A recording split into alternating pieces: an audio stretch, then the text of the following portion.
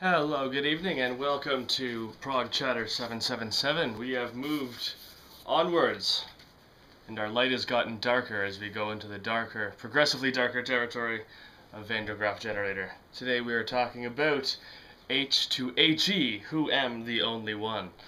A title that seems to get confused by lots of people. I hear everyone say H to He, Who Am the Only One. But if you read this little description on the back cover there, it's quite clearly talking about chemistry, H for hydrogen, He for helium. So I don't know why that's been so confused. Perhaps there's some extra hidden meaning, as there are with lots of Hamel's lyrics. Interesting cover. This illustrates one of the songs on the album, Pioneers Over Sea. It's got a very 60s font at the bottom there, quite nice. That 60s-ish feeling is still there at this point. Oh, but the musically I'm talking. Back to the album cover. Look at this gatefold. Look at this. Absolutely magnificent. Hands of the Creator. Ooh, fantastic. So yeah, as I was saying, the 60s vibe is still kind of there on this album, but they are really finding their own at this point. There's been a lineup change. The lineup change actually happened midway through the recording. Nick Potter, the bass player, left. Things were just getting too crazy for him as the band was gaining momentum. And that changed the sound quite a bit, because instead of replacing the bass player, Hugh Banton, the organist, just played bass pedals, which really kind of created that Van der Graaf sound, the really, really dense organ with organ pedals in the bottom end, and Jackson's saxophones wailing above, and Guy Evans' kind of fusiony kind of drumming, with, of course, Hamel's epic voice and crazy lyrics on top. And I think this is really the gestation of that sound is on this album. Really, really good stuff. Like I said, they're really finding their own here. Opens with Killer.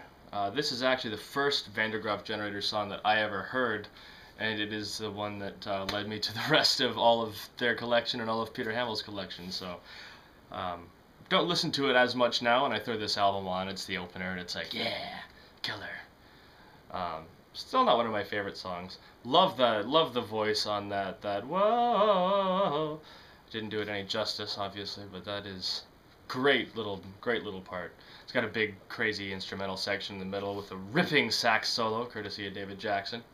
Really good stuff. Very high energy, kind of their first real balls out rock song, I guess. Could have been an answer to King Crimson, and having like the verse and then the craziness and then the verse repeat. Their answer to Schizoid Man. I believe this is 1970, so this is post Court of the Crimson King. Then second song, House with No Door, kind of a piano-based song. I'm not sure if that's piano. If that's Peter Hamel playing the piano, or if it's Hugh Banton. I think it's Hugh Banton playing that. Good song. Probably could have been put onto a Hamel solo record. There's a very good chance of that. But again, there was no Hamel solo at this point, so it goes on a Van der Graaf album.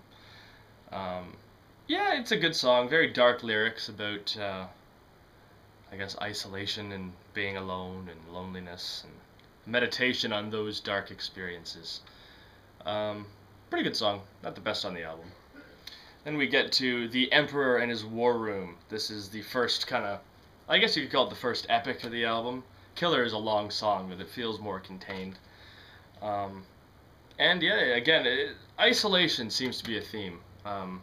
Going back to Killer, the song is about a fish that kills all the other fish and is subsequently quite lonely.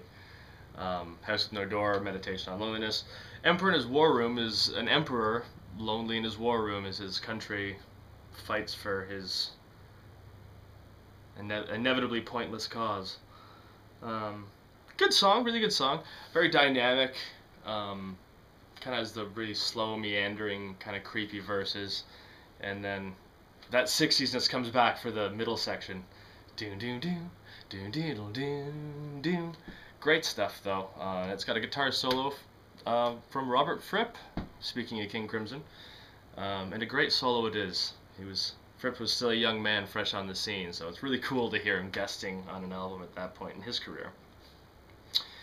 Yeah, Emperor's Worm, good track. Then we flip the vinyl over and we get Lost. Now I think this is the real hidden gem of this album. Doesn't get a lot of talk these days. I think my light's changing. You'll be able to tell better than me. But yeah, Lost, the hidden classic. Doesn't get as much conversation these days, but I think it's great. I think it's better than After the Flood, which is the epic from the previous album. It's a love song. Maybe the reason they don't play it as much anymore is that even though they are really good lyrics, I think they are from the perspective of a young man's first love, when you overreact and it gets silly and convoluted and all that fun stuff. But yeah, great song. Very, very complex. There's lots of changes to it. It's got the madness section. Really cool. Lots of twists and turns, many of them very unexpected. Really dynamic, quiet middle section. Really good.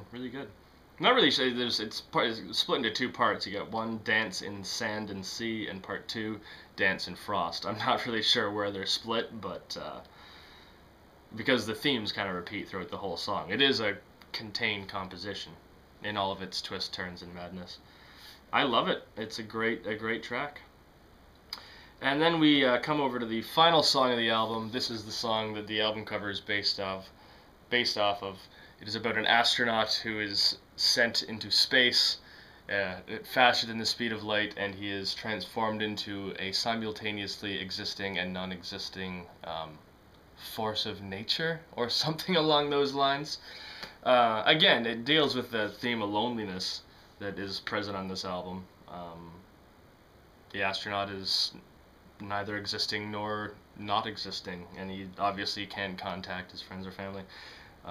The song, of course, is Pioneers Over Sea. I'm not sure if I mentioned the title, but it is a great song. It was played later in the 70s, much heavier.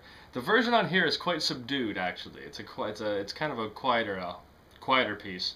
There are kind of crazy sections with atonal lines and dissonant chords and that, but it's not quite as